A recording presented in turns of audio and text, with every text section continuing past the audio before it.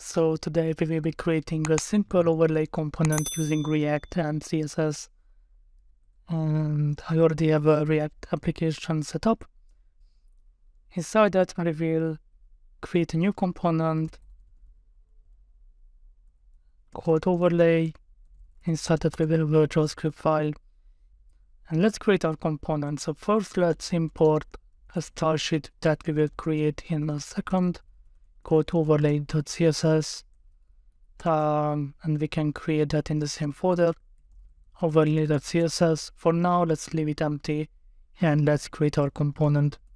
So we will create a function called overlay that will accept three props. So it will accept isOpen, which is a boolean that will let us know if the overlay is open or not, and onClose, which will be able to toggle the isOpen property on the parent component, so we can close our overlay and the children. So any other component we want to render inside our overlay. And inside here, we will just render some JSX. So we will use a fragment to wrap a condition inside that if it's open, then render our component. Otherwise, just return null. And if it's open, then we are adding a div called overlay. And inside our overlay, we're gonna add a couple of other elements. So we are going to add a background or a backdrop. And what this will do is it will cover the whole screen, and it will be a bit darker in color, so it will be more obvious for the user that here is an overlay on the page. So let's call this overlay background. And this, if you click outside of our overlay and on the backdrop, then it will close our component. And that's it. So now I'm going to say some close. And the next one will be where we actually render the content. It's going to be the overlay content. Now inside our overlay content, what I meant to say is container. Inside our overlay container, we are going to have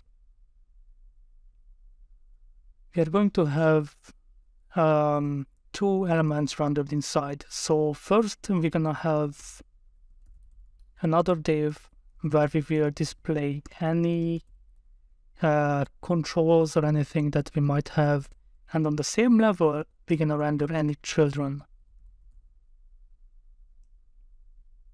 So inside the controls we can add in a button, and the class name will just be overlay close, and we will use this to just render a simple button, and if you click on it, it will close our component. From close, that's it, and that should be it. So what this does is it renders our component, and it attaches a background, and in the middle of the screen we're gonna have our component, and on the top right corner I will place a button that we can handle as a close button, and inside our content area we will render any children that we passed into. Now let's import this into our app.js folder, app.js file, and let's just remove the header, and in here we can first we're gonna have to add the state. So is overlay open, set is overlay open. So we will use this to actually control the state of our component, and that should be it. And then we can import our overlay. So import overlay from our components folder, And after that, we are going to render our overlay, pass in the props that we have, his overlay open, and on close, we are going to set his overlay open to not his overlay open. So if it's true, it will set false. If it's false, it will set true. And that's how we will handle our toggle mechanism. And I forgot, we are also going to pass in some content for our overlay. So we will say content, or we're just going to say hello from overlay. Now, right now we can't open our overlay at all, so we're going to have to create a button to open it on the first interaction. So here this is going to be the same. So let's go back, set his overlay open, not his overlay open, and that should be it. Now let's check in the browser. Yep, I forgot to add a label to my button. So let's say open overlay. Now you see we have it open, but there is one thing that's completely missing. It's the styling, because the CSS, that really makes an overlay. So now it's time that we will handle that part. So if you remember, we created an overlay CSS file. So it's time that we create the styling for that. So let's start with the background. I will add my overlay component here so I can easily reference it. But first of all, we want a background color on the backdrop. So we know it's gonna be a visual cue that it's open or closed, and it will be more obvious. We want it to be the full screen, and we want it to be the full height of the screen, so it completely blocks out the whole position. And talking about position, we are going to use fixed position, and we are going to place it top 0 and left 0. And because it also have a click handler, we are adding a cursor pointer on it, so it will be a visual cue that you can click it and something will happen.